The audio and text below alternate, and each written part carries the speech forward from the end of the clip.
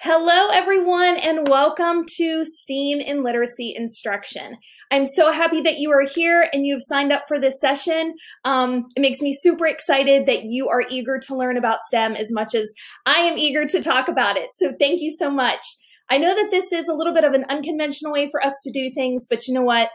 When life hands you lemons, we'll just do it online. So welcome. We're going to talk about so many things within this presentation. I'm going to start by talking about the difference between STEM and STEAM and why it's so important to really give the arts that recognition within STEM that they truly deserve. We'll also talk about the research and beliefs behind STEM education or STEAM education. We'll go through some engineering design plans and the process of engineering. I will share with you some of my precious little ones that have done so many STEM projects with me in my classroom over the past 13 years. I'll also share with you some engineering resources and materials for you. Of course, some picture book resources, which is probably the reason that you guys are all here. A sample plan that you could do with your students, and then also some thank you gifts for attending. So that'll be at the very end. So we are going to go ahead and get started here. First of all, welcome. I'm Jamie Perchinsky. This is my 13th year teaching, and I really couldn't imagine doing anything else. I've been fortunate enough that I was introduced to STEM about 12 years ago when I worked at a STEM school in Tennessee. So that's really where my love for STEM education began. I'm truly thankful to them because they really were the ones that got the ball rolling for me and made me realize how important and valuable STEM education was. So I'm from Pittsburgh, Pennsylvania. Go Steelers. We are 7-0. Yay, undefeated. So I'm obviously in North Carolina now. I'm national board teacher. I know I'm kind of skipping around. I'm just eager to get started. So I cannot wait to share my passion with you about STEM and STEAM education. And I hope that you are just as excited to take all of these things back to your classroom. So this is a quote from Grace Hopper. And if you don't know who Grace Hopper is, she was one of the first female coders. I'm actually going to share a resource with you based around a book that was written about her. Humans are allergic to change. They like to always say, we've always done it this way. We should all try to fight that. And I actually think this is an amazing quote to really think about how life has changed in the past 8 months. You know, we have all been so inventive and creative and resourceful with how we've been able to do things, not only in our classroom, but, you know, contacting our friends and family and visiting them without necessarily visiting them. So this quote, you know, she said umpteen years ago is so relevant in our world today. But it's just so important as teachers for us to really get away from this way of thinking, because I know that we know the way that we were taught, and why fix what's not broken? You know, but the world is changing. There's so many innovations that are, you know, coming in this day and age, and just the way that children are brought up and things that they're used to and ways that they learn, that we also need to change with those times. I know for some of us, we are all creatures of habit as humans, but we just really have to come to terms with that. So I love, love, love this quote. So what is STEAM? Well, if you are brand new to STEAM or STEM education, you might not know, but if you are familiar with it, you probably know that S stands for science, T is technology, engineering, and math. But whenever we talk about STEAM education, like I said, the terms are really reciprocal. I just truly believe that we need to be giving the arts, like I said before, that recognition. Because when you really look at engineering and STEM, there is so much art that is going into this. And the art teachers, I'm sure, would totally agree. I know that STEM just kind of naturally rolls off the tongue better, like I said before. I do that all the time. We just say STEM and STEAM, you know, and it's the same thing. But I think it might be important for us to really get into that habit of just referring to it as STEAM, because we want to recognize the arts. So that's really the main difference. So why should we add the arts? So many reasons. Children can express themselves in more variations. For example, drawing, painting, sculpting, music, movement, video, just to name a few. All of those things are going to kind of resonate with different children in different ways. So they might be able to express themselves more openly with drawing, or maybe making or writing music. So we really need to give children that opportunity to show what they know using these different methods of art. Also, whenever we add the arts, it includes all students in your classroom. It makes learning accessible for any student with disabilities. They can show what they know beyond paper and pencil learning. So many of us get wrapped up in, oh, well, I teach third grade and it's a tested subject. Oh, well, we have to take the end of grade test. Yes, I understand that. But in the next few slides, I'm actually going to show you that you are going to get more bang for your buck whenever you are incorporating STEAM education in your classroom. So, a student who's not necessarily a great writer, they can still represent themselves and show what they know if you allow them to draw something. So it's really important, like I said, to not only add those arts in there, but to give children the option of, how do I want to represent my learning, instead of always doing the same thing all the time. The arts also encourages learners to connect to the content. It allows students to envision things in a different way. It also provides opportunities for both sides of the brain to engage. So instead of just thinking about that analytical part, you're really tapping into that creative piece. I don't know about you, but I know that growing up, that's all my sisters and I did, was we created things. We would walk across the field to my grandfather's house. We would borrow his video camera, and we had the best time with that thing over the entire weekend. We would make videos and commercials and interviews because we didn't have access to a video camera every day. So we just thought it was kind of the coolest thing ever. So creativity has always been kind of in my blood since I was a kid, because that's just how we grew up. Kids today, as we all know, are more into the technological piece, the video games, the Snapchatting if your kids are older, Instagram or Roblox, which are great. I'm not dogging Roblox at all, but they are not tapping into that creative part of their brain as much as maybe we did whenever we were kids. And it is extremely unfortunate. It is extremely difficult to teach creativity.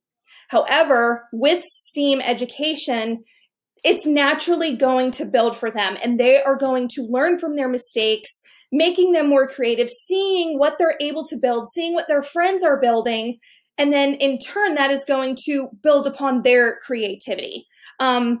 This is probably my most passionate part of STEAM learning, is that we have to teach our kids to be creative. They are just not getting that. If they're not getting it at home or in their, in their childhoods, that's our job. That is our job, to kind of boost their creative minds. So I'm going to get off my soapbox on that one. The arts also engage the brain, and it develops cognitive growth. Hello, that's what I'm talking about for our end of grade tests. So yes, I know that we have a curriculum that we need to get through in order for us to feel accomplished for the end of grade test, but doing this STEAM learning, it is building that brain development. And so they are going to connect, and they are learning. In the latter part of this presentation, I'll go through different concepts in literacy that you can use to kind of get, like I said, get a bigger bang for your buck and kind of intertwine all of these things together. Your literacy, your math, your STEAM, your science, all of those things. So super, super important. This is research-based as well. I'm not making these things up, I promise you.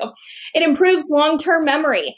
How many of us cannot believe that our kids forget something that you just told them? It is crazy, because they're constantly on their phone or their computer, and it's just, everything is so automatic to them. And I'm sorry, I'm not trying to dog parents at all, but a lot of times parents do these things for their kids. So their kids are not learning from their mistakes, and they're not having to remember anything because their parents are doing it for them. Like I said, not dogging you parents, I promise. But it's just, this is how the world has become. Everyone is so busy, and it's easier for you to just tell your child or for you to just do it yourself. Trust me, I get it. Of course, the arts promotes creativity, and it reduces stress. How many of you have anxious students in your classroom? It is crazy to me. The majority of my teaching career has been in second grade. And I cannot believe the amount of children that would come to me that would have anxiety or stress over school and schoolwork. And that is just something that should not be in any grade, but definitely the elementary level. So promoting this STEAM, doing something once a week if you're able to, is going to reduce that stress within your classroom. And honestly, STEAM days were my most favorite days because I could just walk around the classroom and honestly just hang out with my kids. I just got to talk to them and question them, and it was just so enjoyable for me as a teacher. So again, these are all research-based reasons. So whenever you go back to your schools, if there's someone who is totally not on board with this, please pull up these red slides, because this is the most meaningful part to me of STEM education. I'm going to go through more as well on the next few slides, but I just think that these are super important in the 21st century. So here are some STEAM beliefs that we really need to think about whenever we are starting to do our STEM education. Or maybe this is great for someone who's not really on board with adding STEAM into their classroom.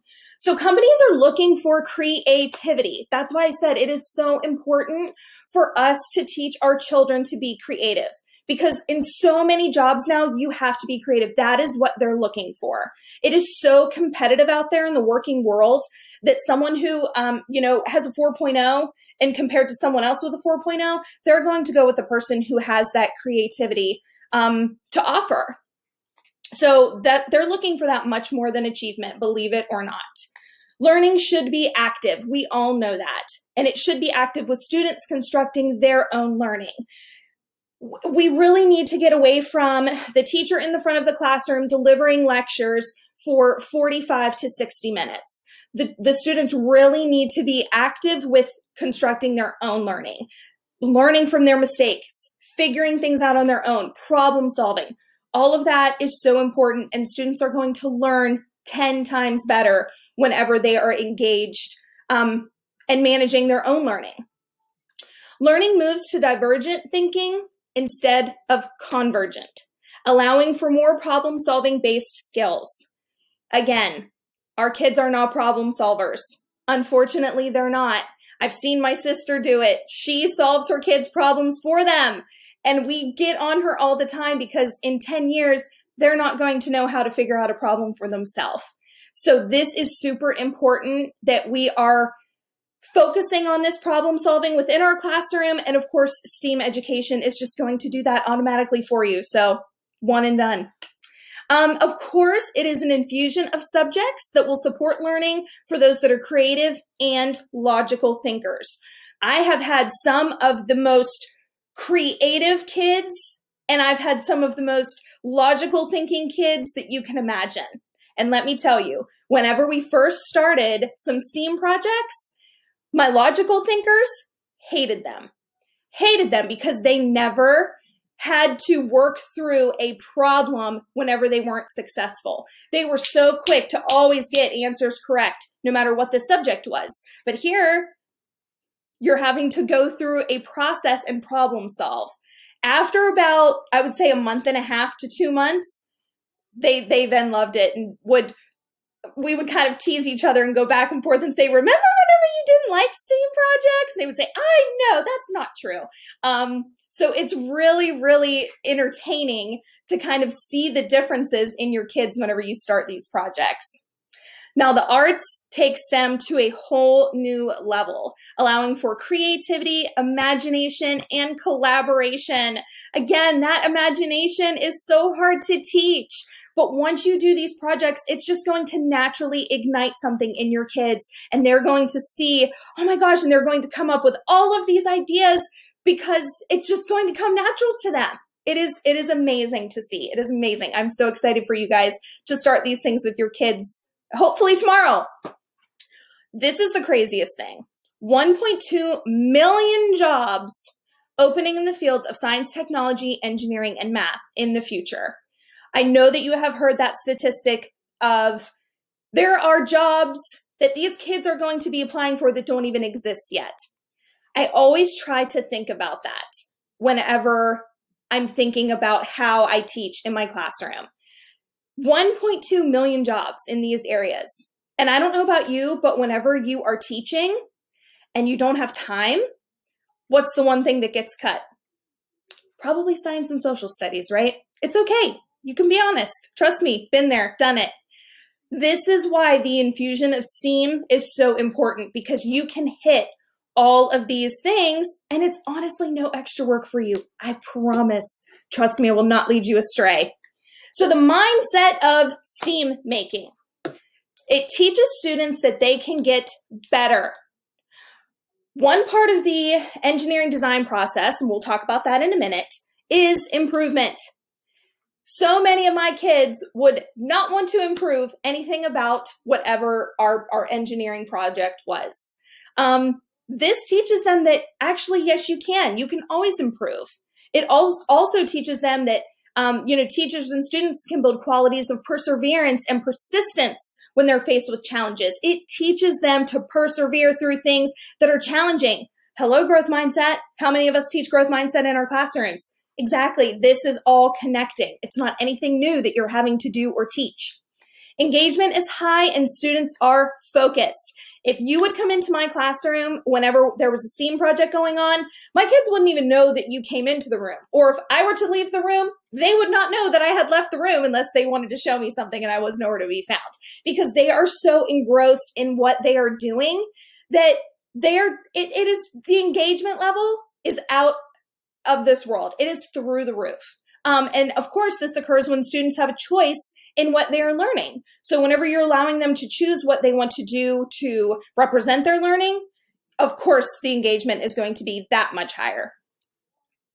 The tasks tap into student curiosity and allow creativity to shine. These tasks require critical thinking and problem-solving skills. That goes back to teaching content. We want our kids to connect and remember content, right? Well, incorporating STEAM education, it is going to naturally do that. So it is building that critical thinking and those problem-solving skills that our kids so badly need these days. Oh, it's so crazy. Okay, guys, gonna get real for a second. And please don't run and tell that we're talking about the F word, okay? I know it's a very sensitive subject, but I'm from the North, so we talk about it a lot.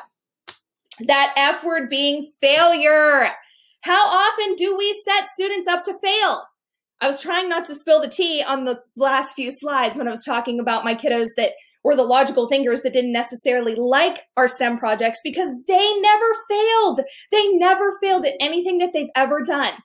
That's why they didn't like them, because they were having that sense of failure for the first time. What's going to happen when these children have been in school, I'm going to say for 6 or 7 years. Then they go to middle school or high school and they come to a problem and they're not successful, or they don't get that A on the test, or they don't get into this club that they wanted to get into, or they didn't make this team. They're going to shut down. My sister works in HR and she tells me this firsthand. It is crazy. We have to set kids up to fail, as crazy as that sounds. I'm not saying it in a bad way. I'm saying it for a learning opportunity, because the world needs problem solvers. Acquiring knowledge in STEAM making comes from exploration and inquiry, not a textbook. No matter what way you want to put it, it doesn't happen. Teaching students to be technology literate will help prepare students for the real world.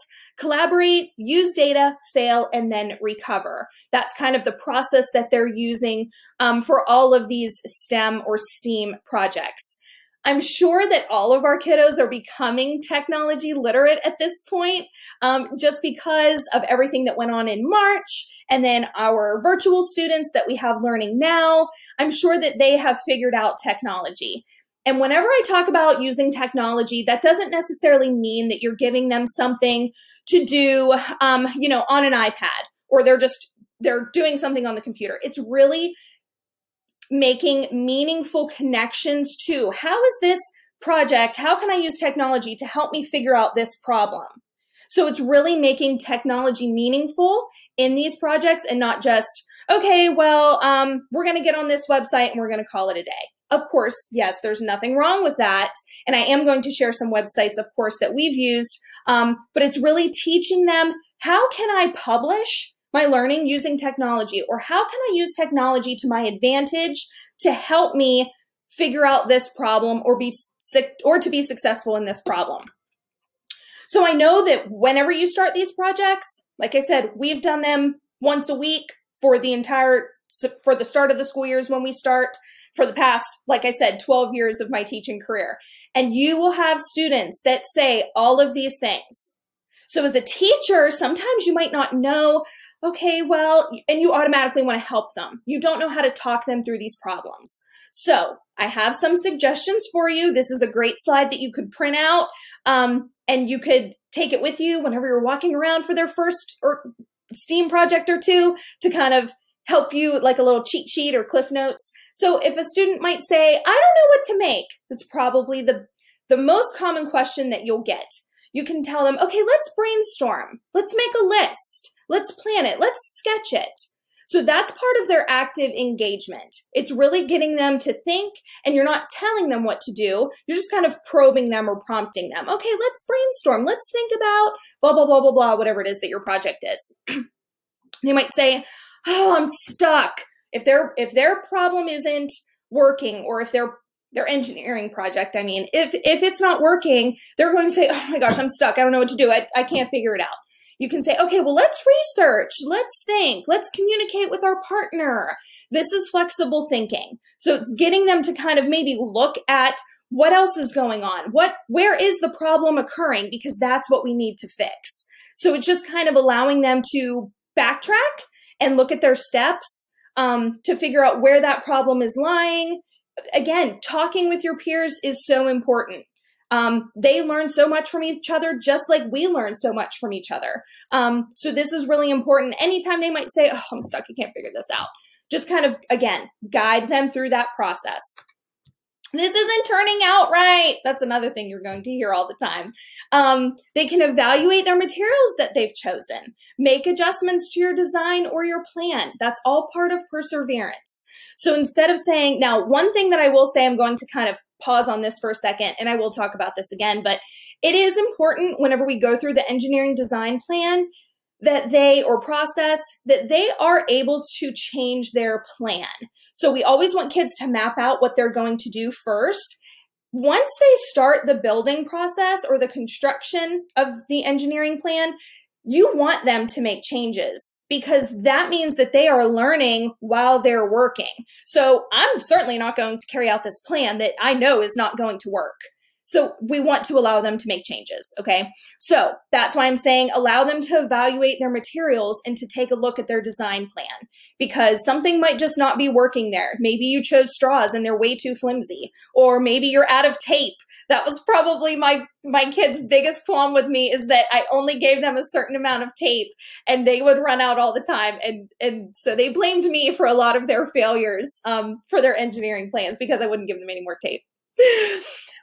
You might have this, I'm done, I like what I made, I don't care what others think. This is that improvement part that I was talking about, that the kids would say, oh yeah, I'm happy with it, it's good, it worked, so I don't want to change anything. Just because it worked doesn't mean there's nothing that you could improve upon. Every time I teach a lesson, I think about, okay, what could I do to make it better next time? That's just it comes naturally to us as teachers. As kids, it might not so much already. So talk to them about listening, questioning, communicating maybe with their partner or others, reflecting on exactly what their project was and how it turned out. Could you make it cleaner? Could you use less material? Something like that. Could you make it more colorful? Could it be more presentable? That's where those arts are going to come into play. And then consider other options. So they're receptive to input. It's important for, again, kids to not think that they're perfect, because a lot of the time they do, don't they? So we want them to think about, okay, I can always make things better, always. So let's pick one part. So which part could I maybe improve upon for next time? So if you are brand new to STEM or STEAM, you might not even know what the engineering design process is. We start any engineering project that we do or STEAM project, we start with going through the engineering design process, which is ask, imagine, plan, create, and improve. So whenever you ask, you can ask, what is the problem that you are needing to solve? This is the question that you are presenting to students. For example, you might say, okay, we need to make a wind-powered Mayflower. How can we make a wind-powered Mayflower that can hold as many pilgrims as possible? That's our next STEAM project that's coming up. So our kiddos are excited for that. So this is the question or the problem that they are needing to solve. Imagine. This is the most crucial step because it gets their brains warmed up. Think about, what do you know about the topic and what do you need to know? Background knowledge is huge in this area. This is also where students can explore materials presented to determine what they would like to use in their plan. Research can also be done in this step. This is great for adding in those science standards for getting their brains warmed up. Well, what do I know about sinking and floating? What do I know about wind power? What do I know about friction? Things like that. So this is where you're connecting all of those skills that you have been teaching in class. Now, if there's a skill that they're going to need, this is the perfect time for you to do a quick little mini lesson. If you're going to do something with elapsed time or measuring, do a quick little mini lesson with that. And then, now obviously if it's something really difficult, I would not suggest doing that. But if it's something that they haven't learned, like measuring to the nearest inch, not a huge difficult skill, then that can be something that can be done in a little mini lesson. So this is where you make your plan, or when you make your plan. So many of the kids do not want to map out their plan because they just want to go ahead and get started. I would always have them show me their plan before they gathered their materials, because I wanted to know that they had a plan in place of how they were going to go about this. I always try to tell them, when I come into school every day, I don't just say, okay, we're just going to see how this goes. I have my plan written out for each and every day in my lesson planner. This is exactly what you have to do. Okay, so you have to have your students draw, label, list, or explain their plan of attack. I'm not saying they have to write a paragraph. They're going to make a little bulleted list of what materials they want, and then they're going to draw me a sketch and label it and make a diagram by labeling it with their materials. I want them to really think about what they have going on before they just go ahead and start building. Okay, I want you to have a plan of attack. And the diagram is probably the easiest way to do this. It also connects to those text features again. And it's something simple. The kids will kind of get used to it after a while, and then it just becomes automatic to them. So it does not have to be something that is completely lengthy. It's just allowing them to really think about, how am I going to make this work? Then comes the best part, the create and also test phase of the engineering plan. So this is where I had mentioned that if something is not working in their plan, please go ahead and change it. You don't necessarily have to recreate your plan, but in your improvement part, I do want you to reference that. So that's important for them to connect. So this is where you carry out your plan. Be sure to follow your blueprint as best as possible. Like I said, until something is going crazy, you know that it's not working, you're going to change it. Students should follow their blueprint as best as possible. Students will be going through the whole process of asking, imagining, and planning. And this is important for this step in the process. This phase of the process. Sorry about that. I could not see the word in my slide.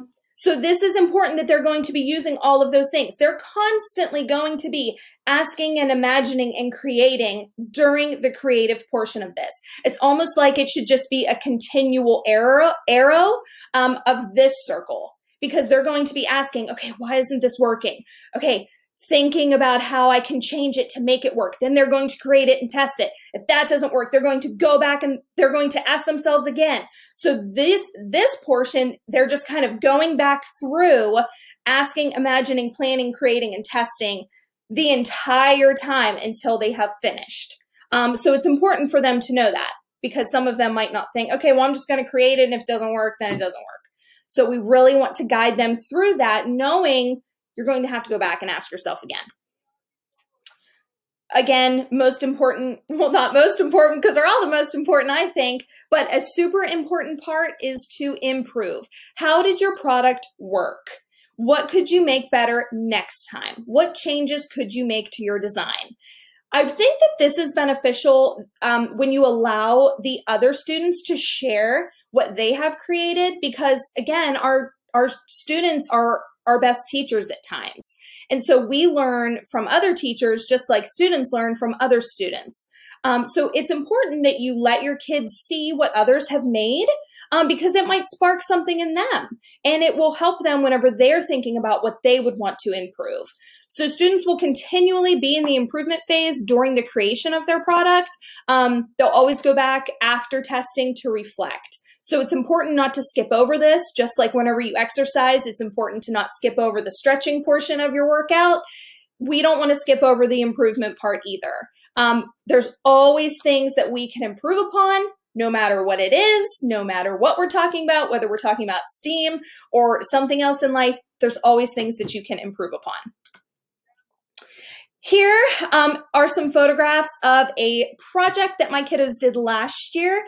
In second grade, we did a unit of study on The Wizard of Oz. And so they had to create a bridge once we got to the portion of the novel where Dorothy, Toto, the Scarecrow, Lion, and Tin Man came to a ditch in the road and they were not able to cross. So I had my students create a bridge that could hold all of the characters at one time. That was the mission, so they could all cross together. But when we tested, we used, which I don't have a picture in here, but we used those little weights. They're stackable weights to represent each character. So I had some that were super tiny and we talked about, okay, so which character do you think would best be represented by this weight? You know, and everyone yelled, Toto, because he's so tiny. Okay, perfect. So we'll use this one for Toto. So we used our testing method. We created what it would be together as a class. So also it was more meaningful for them. But then they were using that creativity to figure out which weight would best represent each character. I will say it's also important for you to let your students know what you are using to test. So for example, they all knew that these weights were representing the characters. So they had to make sure that, you know, their bridge was flat, that it would be able to hold them. Also, for the Mayflower project that I was talking about earlier, we are using pennies to represent the pilgrims. So it's important for them to know what material you are using for the testing portion of your project. So, I mean, just in this picture, you can just see the engagement and creativity going on. I mean, maybe I'm a little bit biased because they're my kiddos, but it's just so much fun to me to walk around and look at what they're creating. Now, I did spend a day, I believe it was during a science and social studies lesson, that we talked about different types of bridges. I had a picture book about bridges. We watched a couple video clips about bridges so that they did have background knowledge of different types of bridges, how they were built, so that whenever they went to create theirs, that all went into the imagination part of their planning process. I wasn't just saying, okay, here, let's all make a bridge. You know, we talked about the suspension bridge, and things like that. So, and you see that I did not use crazy expensive materials. Most of these things are donated by the parents in my classroom. A lot of these things we try to reuse. You can see the tape there. They went all out for this one. They got their own roll of tape, probably because it was Wizard of Oz related, and that's one of my favorites. So I was feeling extra generous, I guess, for this project.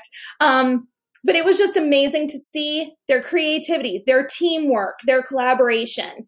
And whenever we tested them and they were successful, everyone was excited for every single student in that class. It wasn't just, oh, I'm excited that my bridge worked. It was, oh my gosh, I'm so excited for you. Your bridge is awesome. So it builds upon that classroom community too. There's so many things that STEAM does that you'll see once you start using it in your classroom. You're just going to say, why haven't I been doing this the entire time? Okay, I'm going to show you this video of this little cutie here on the right-hand side. This was a Thanksgiving dinner table project that we did last year. And let me tell you something, this was extremely challenging. I don't know if it was because it was towards the beginning of the year or what, but their mission was to construct a Thanksgiving dinner table that could hold all of our Thanksgiving dinner items. And you can see what they are here. I used leftover Halloween candy and taped some graphics over top of them to represent the food. So that your table had to hold as many food items as possible because, of course, for Thanksgiving dinner, you want to have as many food items as you possibly can. Everyone was failing. To try and hold up their food on their table was extremely challenging for them. Their tables would stand, but once they started to put that food on there, their legs would collapse. So this was the first group that was able to accomplish that goal and become successful. And this was his response.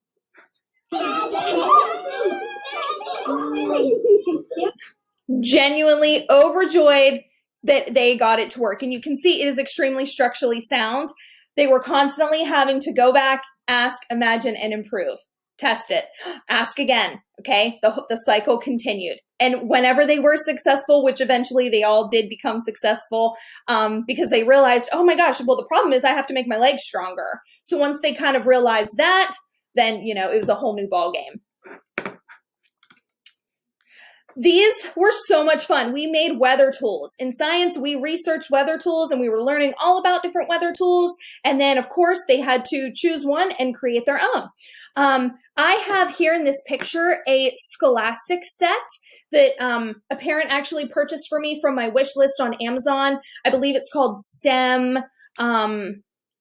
I will have to look at the exact name of it, but they're just STEM cards. They have projects already on them. They have them for K-5, so a great resource if you're having trouble coming up with lessons, because it will be divided by subject area or strand in science, rather, so that you can look at your earth science and life science and things like that.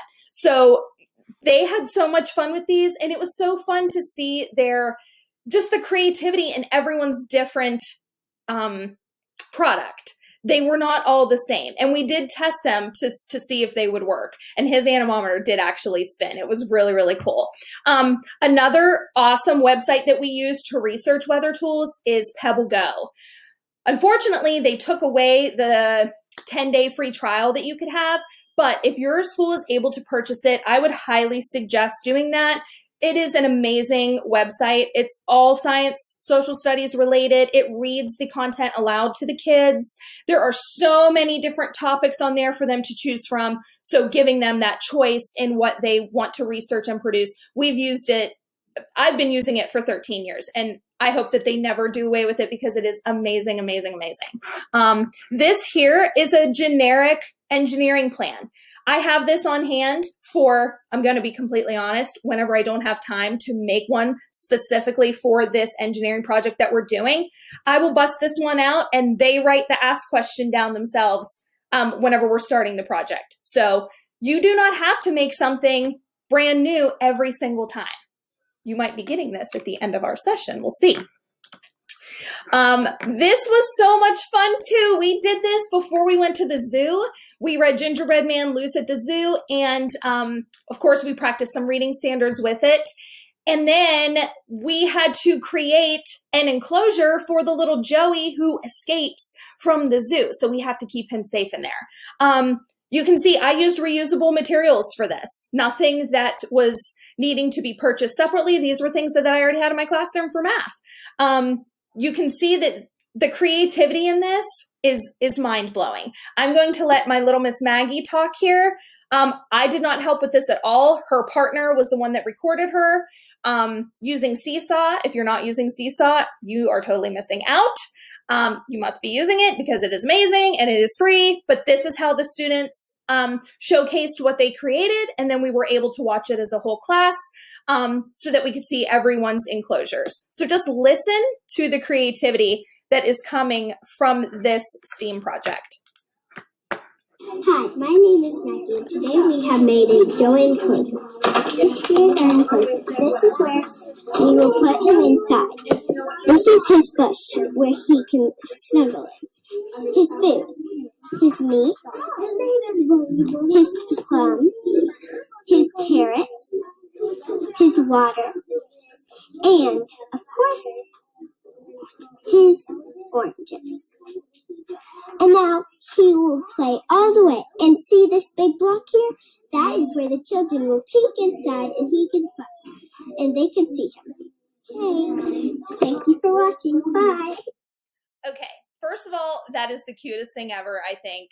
But the creativity that went behind that is amazing. Her talking about the colors, and you heard her partner whisper to her she couldn't think about something that, was orange, and she said, oranges.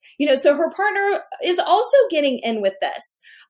They had a choice, by the way, if they wanted to do the recording together or if they wanted to do a recording separately or if they did not want to do a recording at all. If they did not want to do a recording at all, I simply had them take a photograph of it and then they just did a voice recording of their explanation. So I did not force anyone to make a video if they didn't want to. That's part of that student choice. But I did give them an option because it wasn't just, oh, well, then you're not having to do anything. That's important. So not only is this talking about our creativity, but also our speaking and listening standards.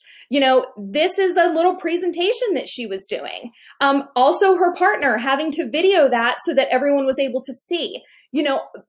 I hate to say that it's a life skill, but it's just something that the kids are learning. Oh, okay, I want to show my classmates, so I have to make sure whenever she's talking that I'm showcasing that part.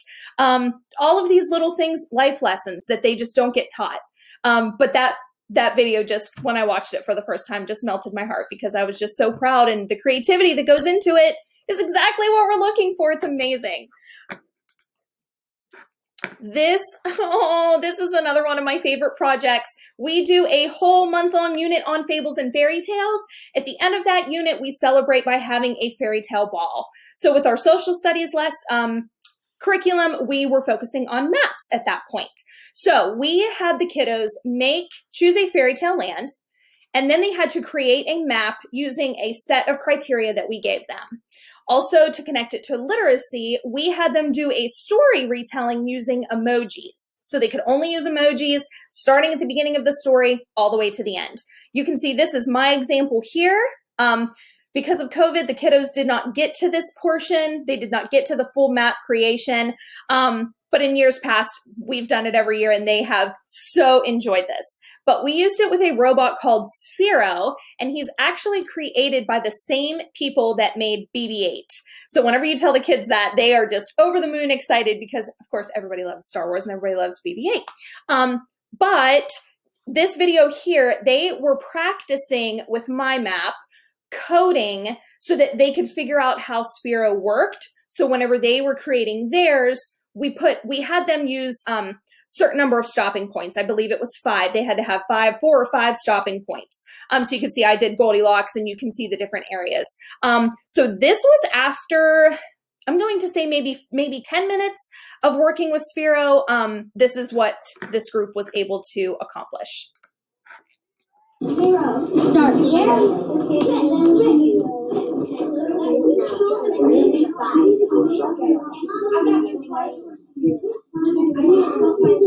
Awesome! There's my annoying teacher voice. Sorry about that. Sounds like whenever I talk to my dogs. But they had to code all of that. They weren't driving. They were coding. And you can see on the right-hand side of my screen here, I mean, they are all working together to practice using Sphero. I gave them some wrapping paper rolls and toilet paper rolls and just things I had laying around the classroom to kind of make a little maze or a little map to just practice driving Sphero around. So it was just something fun for them to do. And then they kind of got to practice with a layout of how do I want to make my map.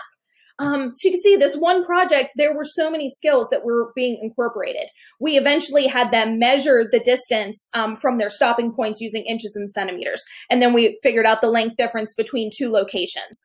So once you have your engineering project, I think it's easiest to work backwards. So you have your engineering project and then you think to yourself, okay, how can I incorporate reading? How can I incorporate math, science, social studies? And there's so many things. It's just going to come natural to you after probably your second project. So these are some different methods for publishing in your classroom. I know that we have all been given a plethora of resources since March. So some of these you might already know, and some you might have that you have loved using, and that's amazing. But these are all linked for you so that if you want to access these, all you have to do is simply click on the resource and it will take you to it. There are videos and things that you can watch on these. They're typically on the first page of their website if you're unfamiliar with them, but they are all linked for you so that if you're having trouble thinking of, okay, well, how could my kids publish using technology? I have 2, 4, 6, 12 of these resources here for you. Like I said, I know that we've probably been dealt this times 50. So if you have found something that's working for you, that's amazing. I would just say if you are brand new getting started, Seesaw is a great one because there's a video piece, there's a photo piece, there's a voice recording piece, there's a drawing piece that they can make diagrams. So that's kind of your one-stop shop. If you want to just go ahead and ease you and your kiddos into it, I would suggest starting with Seesaw. Oh, I'm going backwards here. Sorry about that. Okay, now in your classroom, it is important, I think, to have a certain area or areas designated to your STEAM learning. In my classroom in the morning when the students would come in, one station that they would do every morning, I didn't assign actual morning work. They had morning centers and a STEM center was one of those. So they got to create every morning. And there were no stipulations of what they could create. I did have, if you look down here in the bottom center, I did have some of these cards here. If they were having trouble coming up with some ideas of what maybe to build, they could use these cards. And I just left them up all year long, laminated, actually kept them in those little white buckets that are over here. And if I found something seasonal, I would put those in the third bucket, but these two I left out all the time. And they would use them if they wanted to, and they didn't have to if they didn't want to. I got these bins from the dollar store, and all of these resources I'm going to talk about in just a second, but the kids, it is amazing how organized they keep these. As you can see, I don't even have mine labeled yet. They've been like that for 2.5 years now. Haven't even had them labeled yet. Just, of course, one of those things haven't gotten around to. But they keep them so organized because they enjoy using them and they want to keep them nice and in good condition. And of course, we have that conversation at the beginning of the year, the expectations I have and how it should look and how things should be put away and things like that. But this is just one area in our classroom. It's right between our writing centers. And kind of our work center over here. If you can see that white table, our writing centers over here to the right. And then this area is just kind of like a free work area. They would sit here a lot of times to do their projects. A lot of the times, though, they would sit on the floor or using this red counter here. But it is important that you have an area to kind of promote that STEAM learning. I just put a couple books up here and I used industrial Velcro to hang those shelves on that wall. I promise I didn't put any holes in there because our maintenance men would probably report me. The fire marshal still isn't happy with me, but we're not going to get into that. And then I just put some STEM books up there. I'd change them out every so often. And then these STEM challenges up here, I would not have the kids use on their own. This is a resource that I would use, for a whole class STEM project or something like that. These are great as well. They have seasonal and everyday STEM resources on cards. They're amazing, and they have K5 as well. So purchase those on Amazon. I think they were maybe $10. But again, a go-to if you're having trouble coming up with ideas for STEAM projects. This is already done for you. And then the white shelf I got from the Container Store, but of course you can use whatever. It does not have to be expensive, and it does not have to be a huge area. So leading into that, these are some of our favorite non-consumable STEM resources. That's probably the biggest misconception that people have whenever you start talking about STEAM learning or STEM learning is that, well, it's expensive. How do you get all of those resources? I would suggest asking your school, asking your parents, or you yourself. I know that we should not be investing in our classrooms, but we all know that we do. So just pick and choose what you want to do. If there's something that you really like that you want to be able to take with you, if you piece out of there, I would suggest buying it yourself. But trust me, your parents are going to want to support you with STEAM education. So if there's something that you are really looking for, I would recommend reaching out to your parents, members of the community, or your administrators, because most of the time they are going to want you to be using STEAM and STEM in your classroom, so they will be in full support of that. So there's my little soapbox deal there. All of these are linked as well. So if you click on the picture, it will take you to the Amazon link where these were all purchased from, to the individual product, excuse me. Oops. So these are great if you are not looking to spend a whole lot of money, because you can use these again and again and again and again. I will say, if you're going to start with one, I would start with those plastic straws that are in the bottom right corner. Those things came in a giant pack, and I think I was able to split them up into 5 shoe boxes. So that I had at one per table if I needed to. So those were able to be split up like crazy. So if you're going to start with one thing, I would recommend those straws, because you can use those for so many things, and they bend, and you can reference joints and things like that. So those guys are amazing. If you want to start somewhere, I would start there. Up on the top, I purchased these big storage bins from IKEA. I was trying to find the name of them and the product for y'all, but I couldn't for some reason. But they're just these big white tubs, and they have plastic drawers. I believe they're for, you know, whatever kind of storage, toy storage or whatever. But those are great for storing your materials as well. And they're really pretty, and they create a workspace as well because they have a flat tabletop. So a lot of birds with one stone there. But these, they're consumable, obviously, but they don't have to be. The toilet paper rolls, if you just put out to your parents at the beginning of the year, hey, I'm going to need some toilet paper rolls, you will have the rest to last you an entire lifetime. And those are things that you're going to use all the time for certain things, but it's one of those things that you're like, oh, I don't have enough. So I would recommend just asking your parents, send them in as you need them. That's why it's important to have a storage space for that. Otherwise, you're just going to have junk all over your room, and it's going to drive you crazy. Okay. So finally, here we are. That's all of my backstory about STEAM and kind of how to get it set up in your classroom. So all of these things are ways that we can connect STEAM to children's literature. I just kind of have the running joke that I work to buy picture books, and picture books are my second love in between my dogs and my husband, in that order. I love picture books. I'm obsessed. A lot of my picture books I get on Book Outlet. They're very inexpensive. You can get $18 hardback books for $3. So if you haven't heard of them, I would recommend checking them out because they are amazing. Now, I'm going to go over, actually, let me go back one second. So each icon that is listed here, you will see on the following slides. So that little rocket ship is going to represent the science, how you could incorporate science. The computer, of course, is how you can incorporate technology. The little cross tools is engineering. The art palette, of course, is art. And then our math symbols is, you guessed it, math. So this is how you can take a picture book and incorporate all of these different areas into one project. This is a great book called Dreaming Up. For science, you can replicate and locate famous structures on a map. We're kind of using science and social studies interchangeably here. Should have mentioned that. For technology, you can research information concerning famous landmarks. They can construct the tallest building possible using a given set of materials. So this is where your variable would be the same, where you're giving everyone the same material to use to build. We did this with building of a hat. They had 3 minutes to build the tallest hat possible that was wearable.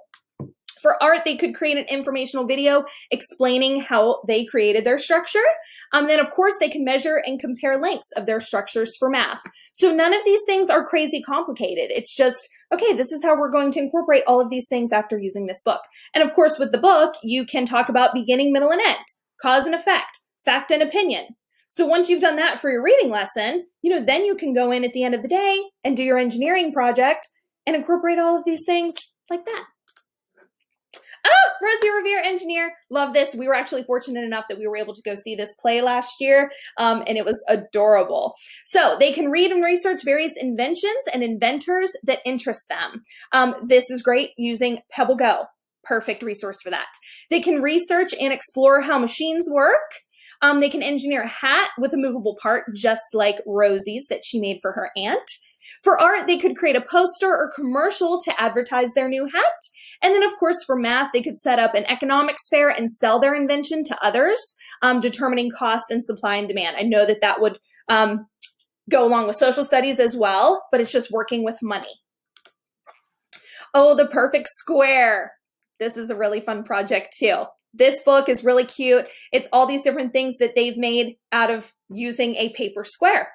So they can modify their square to replicate solids, liquids, and gas particles for science. They can use online tangram manipulatives. There's some on ABC Yacht and Toy Theater.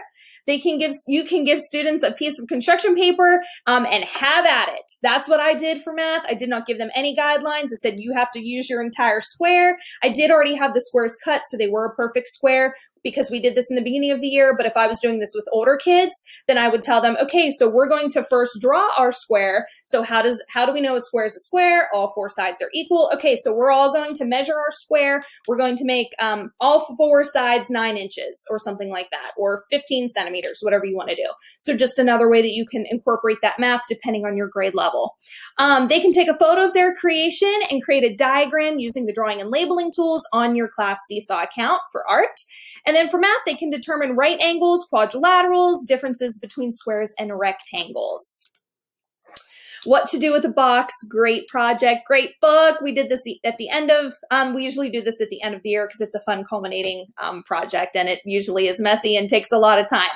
So for science, they can create a diorama of an animal habitat or specific landform. So obviously, if you didn't guess it, this book is simply where you give them a box and they make something out of it. For technology, they can video their diorama and explain its features, so a little video tour. You can issue students a cardboard box to create for engineering, like I mentioned. They can create a green screen video of them in their habitat diorama, explaining the features of their habitat. Green screen and Do-Ink are really good resources for that. And then, of course, they can measure the length, height, area, and perimeter of their box. I want a new room if I built a house or a car. All of these are very similar. So you can just simply pick one of these and all of these lessons would fit within one of these books. Explore materials that would work best for building a house. Could kind of go along with states of matter. Barbie Dream House Design online website is great for building a house. I promise even the boys will like it. And then they could do a green screen tour of their house. They could design their dream room, house, or car. They could do that on paper if they wanted to. So it doesn't have to be anything crazy when it comes to engineering.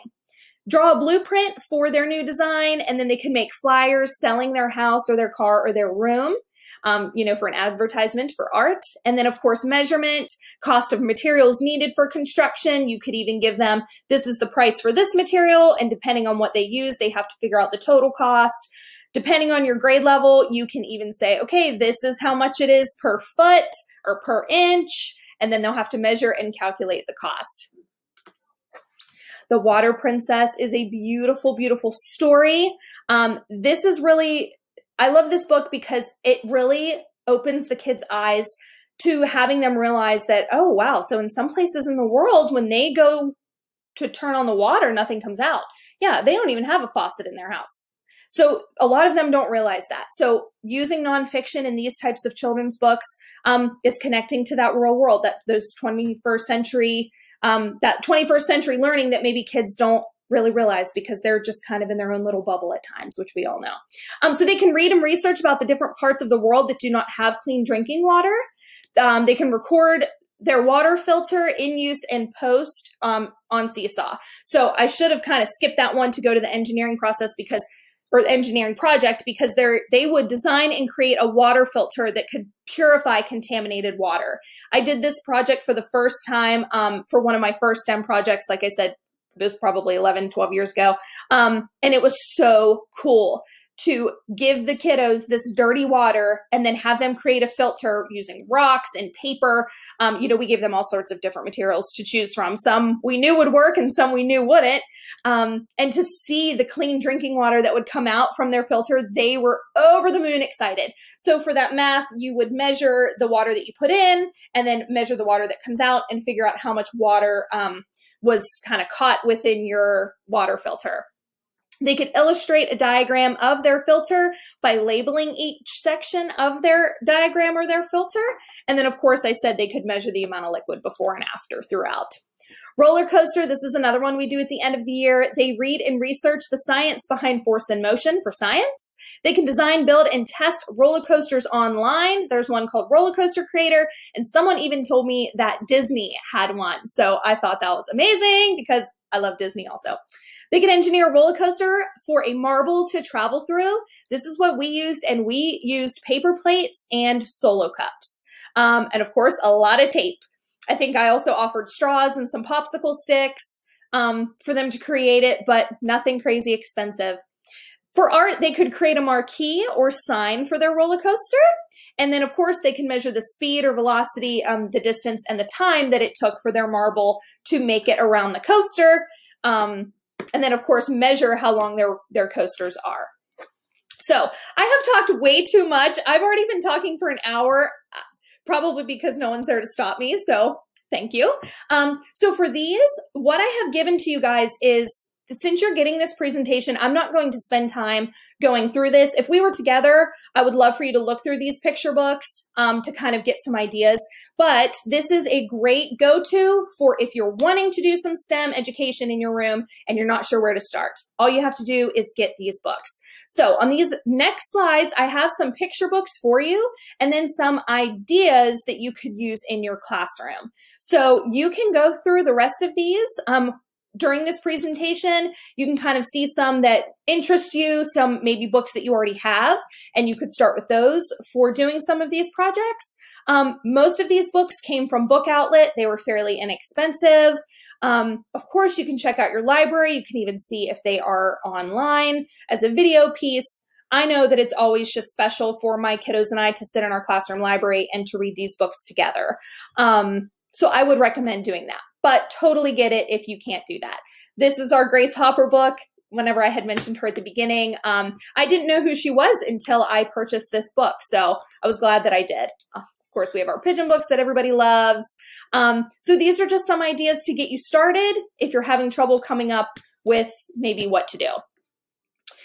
If you're really having trouble coming up with some ideas and you're really thinking, oh my gosh, how am I going to do this? I would recommend starting with one project a month. You could maybe have it be the first week of the month, middle of the month, whatever you want to do. Just set up a routine so that your kiddos know it's coming, and you know it's coming. They'll be excited for it. Trust me. This is kind of a one-stop shop for you for each month, the book, and then what you could do for your engineering project. You certainly don't have to do these for your engineering project. You could do whatever you want. But this is just a great little way to get you started if you're thinking, I don't really know what to do, what to come up with. Here you go. You have your plans. And then all you'll have to do is incorporate your science and your technology, art, math. If we were together, we would be doing this project. However, this is an example of how you could do how you could present a project to your kiddos. So after you read the book, this book is called 21 Elephants. It's a beautiful story. They would be constructing a bridge that could hold 21 elephants.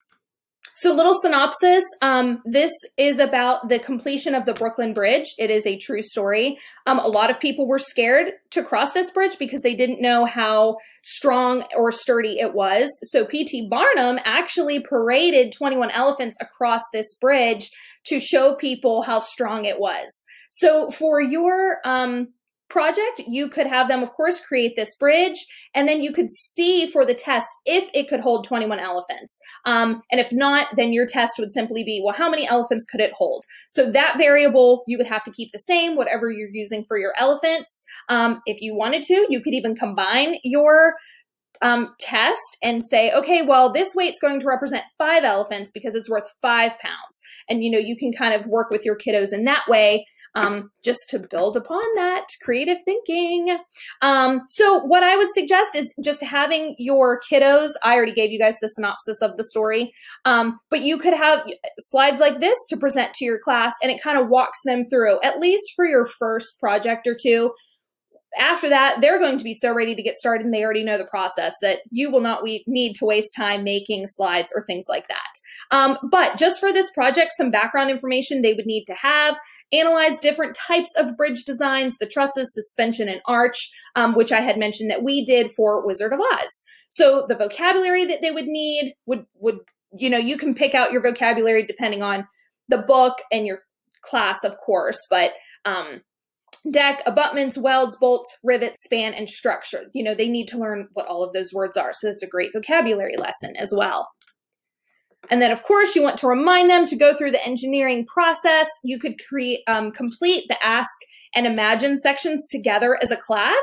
And then, of course, they would create their plan, either alone or with a partner. And then, of course, the creation and testing and improvement phases. You could always have them do the improvement section on their own too, because what I would want to improve might be something different from my partner.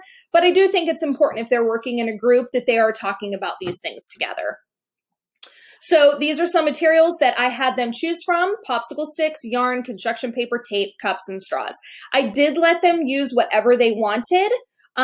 For their bridge, I didn't say you can only choose 2 materials or 3 materials. You can certainly put restrictions on that if you'd like to. It's totally how you want this to work in your classroom. But I just tried to put less stipulations on it because I didn't want to kind of limit their creativity, if that makes sense. But at times, depending on the project, there certainly might be something that you're like, okay, they're not using everything.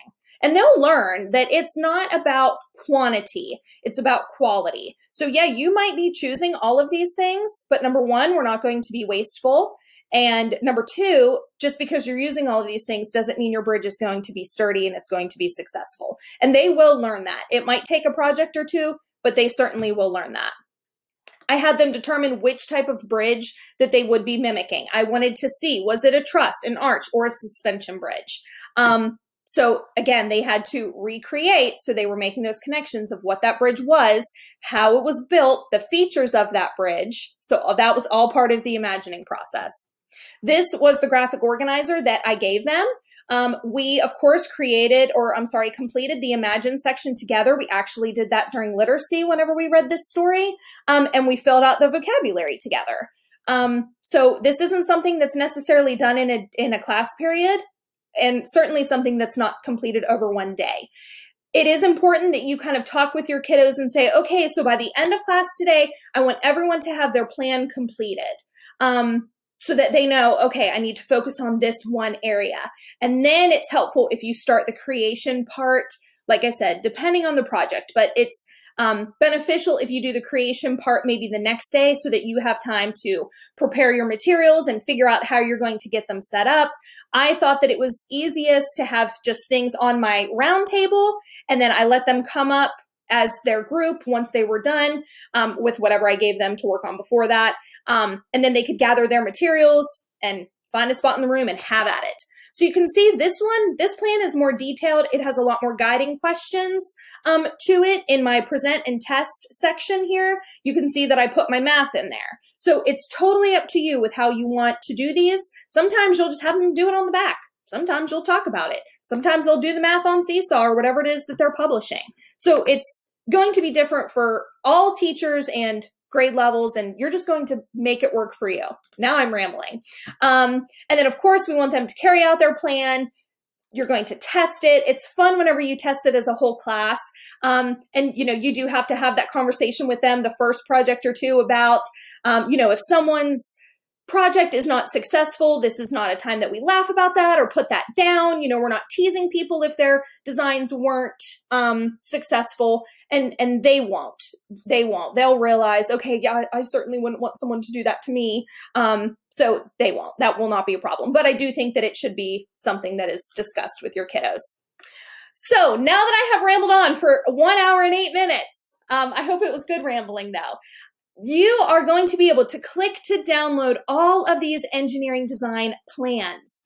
If you click on it, you will see the link come up. Mine is down here at the bottom because I'm presenting my screen. But whenever you are looking at this on Google Slides and you hover over it, you will be able to click and download. So these guys are already done, already made for you. Some of these I went over and some of them I didn't.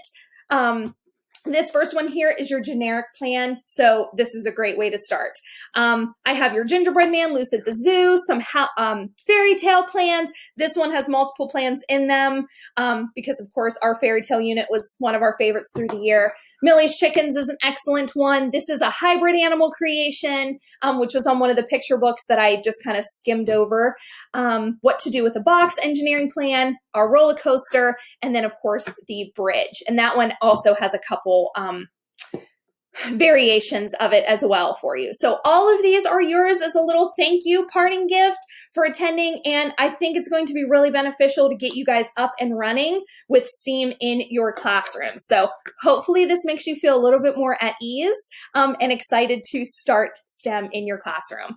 So if you are doing any of these things in your classroom, I would love to see what they are. So I have my email address here for you. You can tag me on Twitter, and then I have my Instagram as well, because I would love to see your projects that you're doing. And this is just a great way for all of us to share. So feel free to reach out to me on any of these platforms.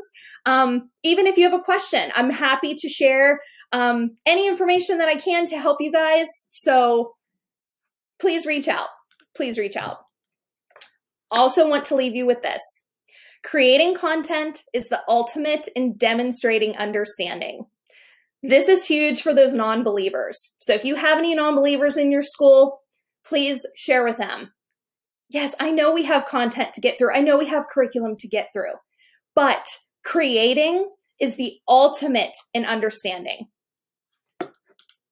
So thank you guys so much for attending. I so wish that we could have done this in person. I hope for the 2021 conference that life is back to normal. We can all be in a room together sharing ideas and really talking about STEAM. There is a survey link here. If you could please complete that for me. All you have to do is click on it. And again, the link will pop up. It is a very, very short survey. So please, if you could complete that, I would really appreciate it. So thank you guys so much. Again, I hope that you learned so much, or at least something that you didn't know before you came here. And you are going to get started with STEAM in your classrooms. So enjoy. Again, thank you so much, and full steam ahead.